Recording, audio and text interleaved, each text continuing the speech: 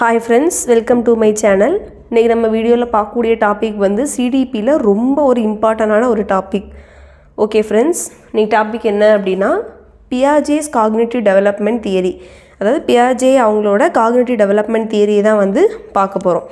இந்த தியரியில இவங்க சிம்பிளா சொல்றேன் என்ன சொல்லிருப்பாங்க அப்படினா ஒரு child அந்த சைல்டோட brain development ஒவ்வொரு ஸ்டேஜ்லயும் எப்படி இருக்கு அதை தான் வந்து கிளியரா எக்ஸ்பிளைன் பண்ணிருப்பாங்க. ரொம்ப இம்பார்ட்டன்ட்டான டாபிக் फ्रेंड्स. இவங்களோட அந்த காக்னிட்டிவ் டெவலப்மெண்ட்ல வந்து four ஸ்டேஜஸ் உண்டு. ஃபர்ஸ்ட் ஒன் வந்து என்னன்னா சென்சரி மோட்டார் ஸ்டேஜ். இது வந்து பர்த்ல இருந்து 2 இயர்ஸ் வரைக்கும் இருக்கும். அதுக்கு அப்புறம் ப்ரீ ஆபரேஷனல் ஸ்டேஜ் இது 2 to 7 இயர்ஸ் வரை இருக்கும். அதுக்கு அப்புறம் கான்கிரீட் ஆபரேஷனல் ஸ்டேஜ் இது 7 to 11 இயர்ஸ் வரைக்கும் இருக்கும். தென் லாஸ்ட் ஒன் வந்து ஃபார்மல் ஆபரேஷனல் ஸ்டேஜ். இது வந்து 11 to above. So sensory pre operational concrete operational formal operation இந்த 4 ஸ்டேஜாக பிரிச்சிருப்பாங்க. இப்போ ஸ்டேஜ் பை ஸ்டேஜாக ஒவ்வொன்றா பார்க்கலாம். ஃபஸ்ட்டு ஸ்டேஜ் பாருங்கள் சென்சரி மோட்டார் ஸ்டேஜ். இந்த நேம்லேருந்தே நீங்கள் வந்து ஐடென்டிஃபை பண்ணிடலாம். சென்ஸ் அண்ட் மோட்டார் அவங்க ஒரு சைல்டு அவங்களோட சென்ஸையும் மோட்டார் ஸ்கில்ஸையும் யூஸ் பண்ணக்கூடிய அந்த ஸ்டேஜ் தான் என்னென்னா சென்சரி மோட்டார் ஸ்டேஜ். இந்த ஸ்டேஜில் வந்து ஃபஸ்ட்டு வந்து லாங்குவேஜ் வந்து அந்த அளவுக்குலாம் இருக்காது. ஒரு 0 to 2 இயர்ஸ் பிறந்திருந்து உடனேலாம் பேச முடியாது. So options of language. அதாவது சிம்பிளாக சொல்லணும்னா understand the world through sense and actions. அதாவது அவங்க சென்ஸ் அண்ட் மோட்டார் ஸ்கில்ஸ் இந்த யூஸ் பண்ணி தான் வந்து எல்லாமே பண்ண ஸ்டார்ட் பண்ணுவாங்க.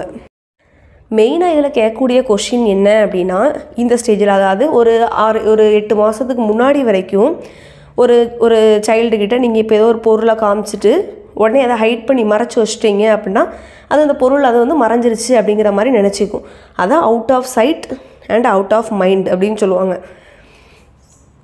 இதுவே ஒரு 8 மாதத்துக்கு அப்புறம் ஒரு 2 வருஷத்துக்குள்ளே நம்ம வந்து ஒரு பொருளை நீங்கள் காமிச்சு ஏதோ ஒரு இதுக்கடியில் நம்ம வந்து ஒழிச்சு வச்சுக்கிறோன்னு வைங்களேன், அந்த பிள்ளைக்கு தெரியும் அந்த பொருள் வந்து மறைஞ்சு போல் இங்கே தான் எங்கேயோ இருக்குன்னு அதை தேட ஸ்டார்ட் பண்ணும். அதுதான் ஆப்ஜெக்ட் பெர்மனன்ஸ். அந்த ஆப்ஜெக்ட் பெர்மனன்ஸாகவே இருக்குது. Child learn to realise you height behind the பிளாங்க்லெட். நம்ம அதுக்கு பின்னாடி ஒழிச்சு வச்சுருக்கோம் அப்படிங்கிறத ரியலைஸ் பண்ண ஸ்டார்ட் பண்ணும். ஸோ இந்த ஸ்டேஜ் வந்து ஒரு ஆப்ஜெக்ட் பெர்மனன்ஸ் ஸ்டேஜ் அப்படின்னு சொல்லுவாங்க.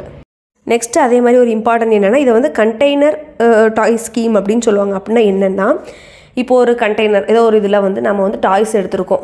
டாய்ஸ் எடுத்து அது பிள்ளைக்கு அதுலேருந்து எடுத்து விளாடணும் அப்படிங்கிறது தெரியும். அந்த எல்லாமே கீழே விழுந்ததுக்கப்புறம் திருப்பி அதை எல்லாத்தையுமே எடுத்து அந்த கண்டெய்னருக்குள்ளே திருப்பி போடணும் அப்படிங்கிற அந்த ரிவர்ஸ் ப்ராசஸ் வந்து தெரியாது. இந்த ஸ்டேஜில் ரிவர்ஸ் ஆக்ஷன் வந்து பிள்ளைக்கு ரிவர்சிபிலிட்டியை பற்றி தெரியாது. ஸோ சிம்பிளாக இங்கே வந்து ஆப்ஜெக்ட் பெர்மனன்ஸ் இருக்கும், அதே மாதிரி ரிவர்சிபிலிட்டி வந்து நடக்காது. இதுதான் வந்து என்னென்னா சென்சரி மோட்டார் ஸ்டேஜ். நெக்ஸ்ட்டு பாருங்கள் pre operational stage 2 to 7 years வரைக்கும் இருக்கும். இந்த ஸ்டேஜில் வந்து மெயினாக லாங்குவேஜ் டெவலப் ஆக ஆரம்பிக்கும். அதே மாதிரி மேக் பிலீவ் பே அப்படின்னா என்னென்னா அது பார்க்கக்கூடிய எல்லாத்தையுமே இமேஜின் பண்ணக்கூடிய அந்த ஒரு கெப்பாசிட்டியும் இந்த ஸ்டேஜில் வந்து இந்த ப்ரீ ஆப்ரேஷனல் ஸ்டேஜில் அந்த சைல்டோட திங்கிங்கை வந்து ஒரு 4 டைப்பாக சொல்லியிருப்பாங்க. Ego centrism, animism, realism and centring. Ego centrism அப்படிங்கிறது ஒன்றும் கிடையாது.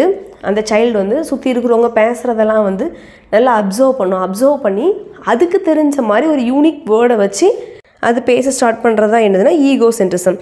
நெக்ஸ்ட் வந்து அனிமிசம் அப்படிங்கிறது என்னென்னா சிம்பிளாக சொல்லணும்னா ஒரு உயிர் இல்லாத ஒரு ஆப்ஜெக்டையுமே அது உயிர் இருக்கிறதா கன்சிடர் பண்ணி அதுக்கிட்ட எல்லாமே பேச ஆரம்பிக்கிறது அந்த மாதிரி பண்ணுறதெல்லாம் தான் அனிமிசம். இந்த கேர்ள் பேபிஸ் எல்லாம் பார்த்தீங்கன்னா அந்த டாய்ஸ் சின்ன வயசில் டாய்ஸ் எல்லாம் எடுத்து அதுக்கு ட்ரெஸ்ஸிங் பண்ணி மேக்கப் பண்ணி அதாவது உயிர் இல்லாதது ஆனால் அதையுமே உயிர் இருக்க மாதிரி அதோட ஃப்ரெண்டாக நினச்சி அந்த மாதிரிலாம் விளாட்றத பார்த்துருப்போம். அதுதான் என்னென்னா அனிமிசம்.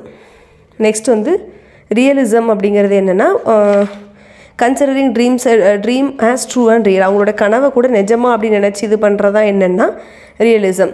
சென்ட்ரிங் அப்படிங்கிறது ஒன்றும் கிடையாது. அந்த சைல்டால் அட் அ டைமில் ஒரே ஒரு விஷயத்தை மட்டும்தான் கான்சன்ட்ரேட் பண்ண முடியும். அந்த டயக்ராம் பாருங்கள் பிசி இந்த 2ல் இருக்கக்கூடிய அந்த அமௌண்ட் ஆஃப் வாட்டரும் சேம் தான். ஆனால் என்னென்னா சி ஜார் வந்து கொஞ்சம் ஹைட்டாக இருக்கிறதுனால இது அதிகமாக இருக்கும் அப்படிங்கிற மாதிரி நினைப்பாங்க. ஆனால் அது திருப்பி அப்படி ரிவர்ஸில் பியில் ஊற்றணும் அப்படின்னா சேமாக தான் இருக்குங்கிறது தெரியாது. ரிவர்சிபிலிட்டியெல்லாம் செக் பண்ண தெரியாது இந்த ஸ்டேஜில். ஸோ ப்ரீ ஆப்ரேஷனல் ஸ்டேஜ்னால் புரிஞ்சிருக்குன்னு நினைக்கிறேன். ஈகோ சென்ட்ரிசம் அப்படிங்கிறது அந்த சைல்டே ஒரு யூனிக் வேர்டை வச்சு பேச ஸ்டார்ட் பண்ணுறது. அனிமிசம் அப்படிங்கிறது நான் லிவிங் திங்ஸையும் லிவிங் திங்ஸாக கன்சிடர் பண்ணுறது. ரியலிசம் அப்படிங்கிறது ட்ரீம்ஸை கூட ட்ரூவாக வந்து நினைக்கிறது. சென்ட்ரிங் அப்படிங்கிறது என்னென்னா பர்டிகுலராக ஒரே ஒரு விஷயத்தில் மட்டும் கான்சன்ட்ரேட் பண்ணுறதா என்னென்னா சென்ட்ரிங். இந்த மாதிரி திங்கிங் தான் இந்த ப்ரீ ஆப்ரேஷனல் ஸ்டேஜில் அந்த சைல்டுக்கிட்ட இருக்கும். நெக்ஸ்ட்டு பாருங்கள் கான்க்ரீட் ஆப்ரேஷனல் ஸ்டேஜ். அதாவது இந்த ஸ்டேஜில் வந்து லாஜிக்கல் திங்கிங் வந்து டெவலப் ஆகும். இதில் என்னெல்லாம் மெயினாக வரும் அப்படின்னா டீசென்ட்ரிங், டிரான்சிட்டிவிட்டி, ரிவர்சிபிலிட்டி, கிளாசிஃபிகேஷன், கன்சர்வேஷன், சீரியேஷன், இந்த இவ்வளோவுமே வந்து இங்கே வந்து வரக்கூடியது. இப்போ இது எல்லாத்தையுமே டீப்பாக பார்ப்போம். கன்சர்வேஷன் அப்படிங்கிறது ஒன்றும் கிடையாது, அண்டர்ஸ்டாண்டிங் ரீடிஸ்ட்ரிபியூஷன் ஆஃப் மாஸ்.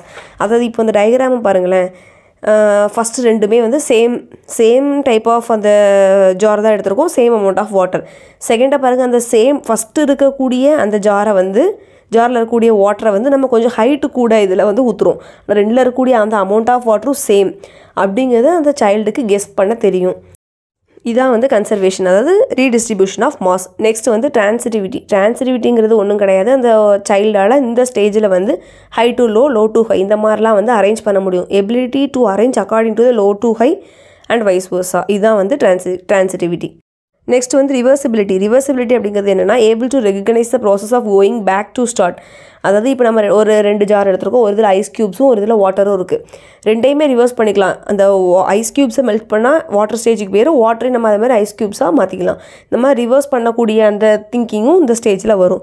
அப்புறம் கிளாசிஃபிகேஷன், அவங்களால வந்து கிளாஸிஃபை பண்ண முடியும், அதோட நேச்சரை பொறுத்து கிளாஸிஃபை பண்ணக்கூடிய அந்த திங்கிங் இதுவும் இந்த ஸ்டேஜில் அந்த சைல்டுக்கு வரும். டீசென்ட்ரிங், அதாவது ஒரு இதை மட்டுமே கான்சன்ட்ரேட் பண்ணாமல் மோர் தேன் ஒன் ஆஸ்பெக்டை வந்து அவங்களால அந்த டைமில் கான்சன்ட்ரேட் பண்ண முடியும். சீரியேஷன் அப்படிங்கிறது ஒன்றும் கிடையாது, ability to order objects according to increasing R decreasing length, wait, volume. அதாவது இன்க்ரீசிங் ஆர்டராவோ டிக்ரீசிங் ஆர்டராவோ என்ன செய்ய முடியும், அரேஞ்ச் பண்ண முடியும். எக்ஸாம்பிள் பாருங்களேன், ஆர்கனைசிங் புக்ஸ் ஆன புக் செல்ஃப் பை சைஸ் வைஸில் புக்ஸ் அரேஞ்ச் பண்ண முடியும். அதே மாதிரி வெயிட் வைஸில் டாய்ஸ் அரேஞ்ச் பண்ண முடியும். இதுதான் என்னென்னா சீரியேஷன். தென் லாஸ்ட் ஒன் பாருங்கள், ஃபார்மல் ஆப்ரேஷனல் ஸ்டேஜுங்கிறது சிம்பிளாக சொல்லணும்னா இங்கே தான் அப்ஸ்ட்ராக்ட் திங்கிங், ஒரு சைல்டுக்கு அப்ஸ்ட்ராக்ட் திங்கிங் வந்து ஸ்டார்ட் ஆகும். அதே மாதிரி ஒரு ப்ராப்ளம்க்கு மல்டிபிள் சொல்யூஷனும் வந்து சைல்டால் கொடுக்க முடியும். அந்தளவுக்கு அவங்களோட திங்கிங் கெப்பாசிட்டி வந்து இருக்கும். மெட்டா காக்னிஷன் ரொம்ப important. Meta cognition takes place, அதாவது அவங்களே திங்க் பண்ணக்கூடிய எபிலிட்டி வந்து இந்த ஸ்டேஜில் வரும். அதே மாதிரி logical reasoning, scientific reasoning, hypothetical thinking இந்த மாதிரி எல்லாமே வந்து ஃபைனலாக ஃபார்மல் ஆப்ரேஷனல் ஸ்டேஜில் தான் வரும். ஓகே ஃப்ரெண்ட்ஸ், இந்த வீடியோவில் நம்ம வந்து பியாஜேயோட காக்னிட்டிவ் டெவலப்மெண்ட் தியரியில் உள்ள 4 ஸ்டேஜையும் பார்த்தோம். எல்லாமே கிளியராக புரிஞ்சிருக்குன்னு நினைக்கிறேன். டவுட் ஏதாவது இருந்துச்சுன்னா கீழே கமெண்ட்ஸில் கேளுங்க. தொடர்ந்து வீடியோஸை வாட்ச் பண்ணுங்கள். Thank you friends.